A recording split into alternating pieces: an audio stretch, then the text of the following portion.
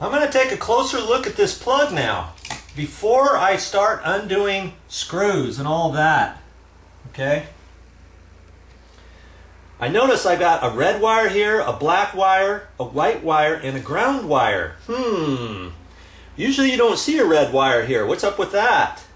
Okay, well, as you remember, the bottom plug is controlled by a light switch, and that's where the red wire is attached.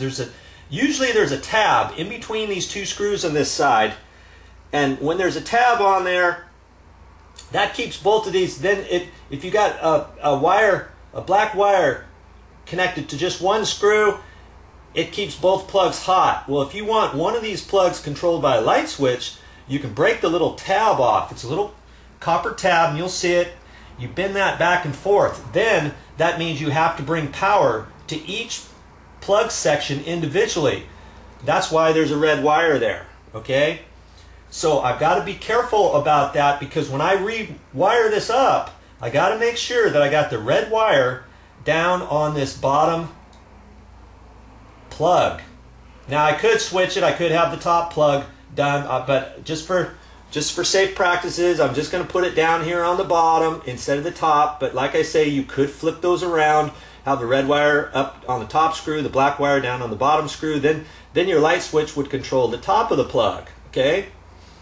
So, and then I see that the white wires are connected over here to this side here. I'm just kind of acclimating myself here first before I start taking these wire nuts apart. Okay? Make sure that you kind of understand what's going on here, and I'll go into a little bit more detail, but for right now, you know that there's a white wires, there's one pigtail here that comes over to the white wire screw.